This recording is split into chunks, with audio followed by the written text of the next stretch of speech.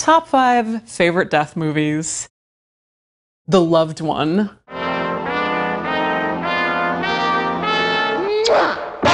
Because it says so much about the Los Angeles rise of the death industry, and it was the home of the euphemism, the loved one, the slumber room, all the things that we use to deny death now really came from that era of Los Angeles death history, and The Loved One is just a great movie that reflects that. Another LA death movie completely in the opposite direction is called A Certain Kind of Death.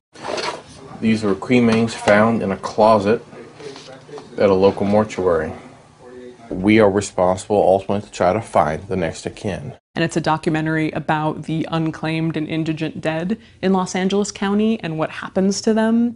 And it's heartbreaking and dark, but also fascinating to watch the workers just try to do their job as best they can with this incredibly depressing job. Whether it's the guy who cremates the indigent dead, whether it's the people who try and find their family and try and find money to bury them or to cremate them. It's just a beautifully done movie. I tend to watch more documentaries than fiction, but it's called Children of the Pyre, and it's about the children who work on the pyres along the Ganges River in India. जब गर्मी होती है तो sir यहाँ पर आँच लगती है, कहीं हाथ जल जाता है, कहीं पैर जल जाती है, पसीना बह. And how their lives are affected by it, how they have to steal these cloths and bring them to the different pyres, and really what life is like in this death system, in this death economy in India.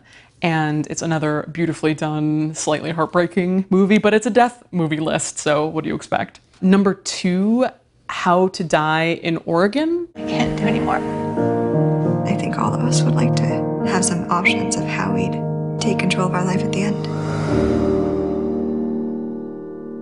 It's about assisted death laws in Oregon and people who choose to end their life when the suffering gets to be too much. I was part of helping to pass that law in California as well, and I'm really proud of that because I think everyone should have the autonomy and ability to choose when their life ends, especially if they have a terminal disease. It's not suicide when you're on your way out and you're just making these choices for yourself, and it's a beautiful depiction of that. Tied for number 1.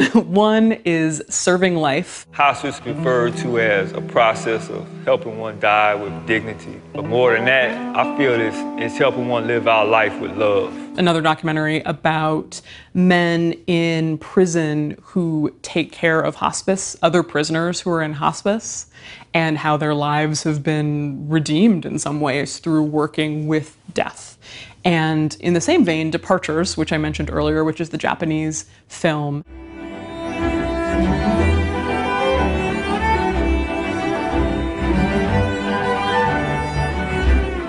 Another story of a man who was really redeemed through working with death and dead bodies and how that changed him and his life. I just love a good corpse changing you tale when it comes down to it.